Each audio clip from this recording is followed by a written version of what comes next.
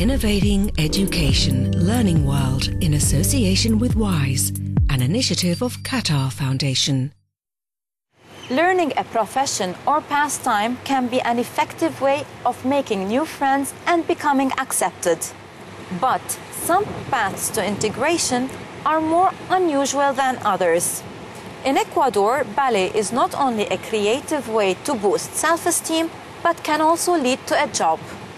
Every day, David makes the journey from his home in the slums to his local dance school. He is swimming against the tide in a society where male ballet dancers are not easily accepted.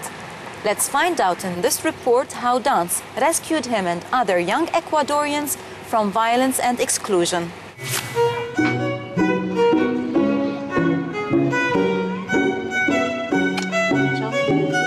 4 times a week, David goes to ballet class after school. The journey takes 2 hours, but he's determined to become a professional ballet dancer when he grows up.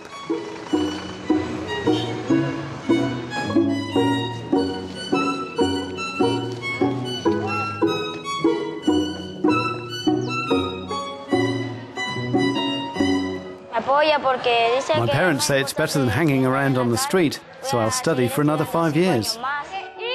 David is one of 25 slum children admitted to the school because of their outstanding potential. And just like Billy Elliot, they face cultural prejudice about male dancers. Unfortunately, there is prejudice in Ecuador, but the truth is that traditionally dancers were all men.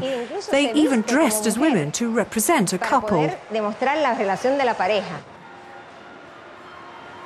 Because of the cultural belief that dancing is effeminate, many ballets cannot be produced in Ecuador because there are not enough male dancers available. We immerse them in the arts and they learn about performing arts, which is an unknown universe to them. They've never had access to it. Most of them have never been to a theatre in their lives. The academy recruits students from the very poorest areas of the city.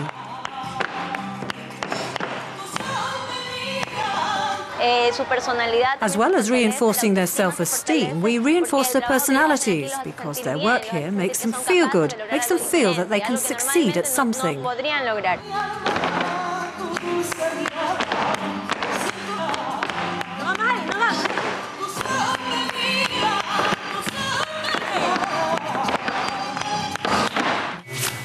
In the Turkish city of Eyüp, Bilgi University offers an environment of inspiration for students and the wider community, including migrants.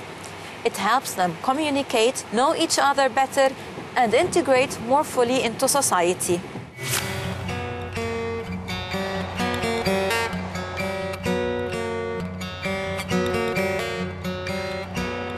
The university campus here is open to all the local residents, making it an open space for arts and culture.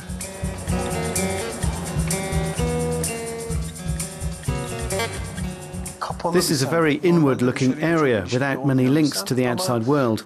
But when you create a relationship with local young people, you build relationships with their families too. Dilara is 17 and has been coming to workshops here for 18 months. Guitar classes are very popular. People here learn without stress. It's a fair and pleasant way to learn. That's what I love most here.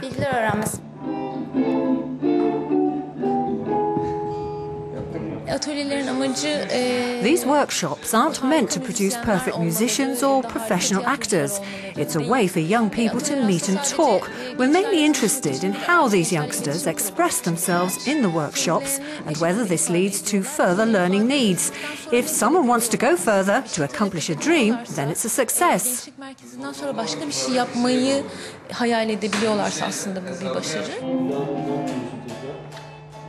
For some, it's a second chance.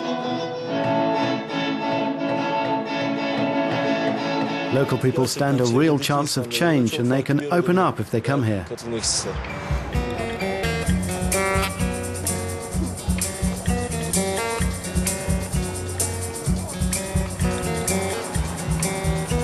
community here is mixed but separated. Young people come to the university campus to get to know and to respect others from the Balkan or Kurdish communities, for example.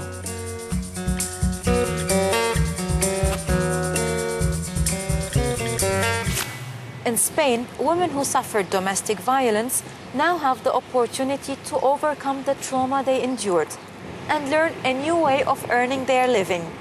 It's all thanks to the Proyecto Vivir Center. There, they learn skills while their children attend the nursery. This report from Valencia.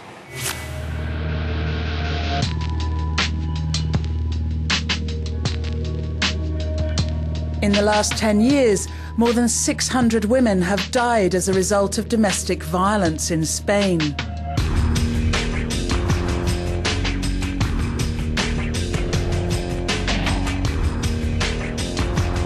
It's a huge problem, and many organisations are working to stop domestic violence.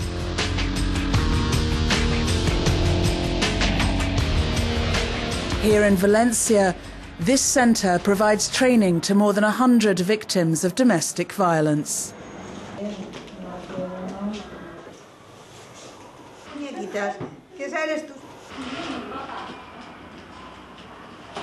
I started to paint here. At the beginning, I didn't know anything, and it was very difficult. But step by step, they've taught me how to paint.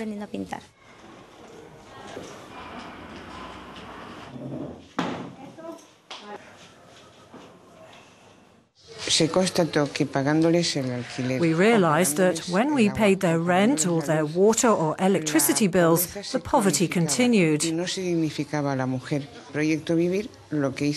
We weren't giving these women dignity. We wanted to help these women and their families, but in exchange for some sort of learning. These classes help women to rebuild their lives.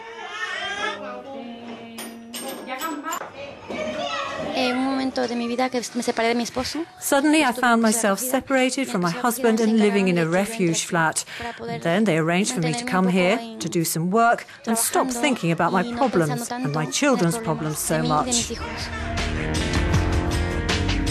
For these women, learning pottery or painting are the first steps towards feeling worthy and able enough to build a new life.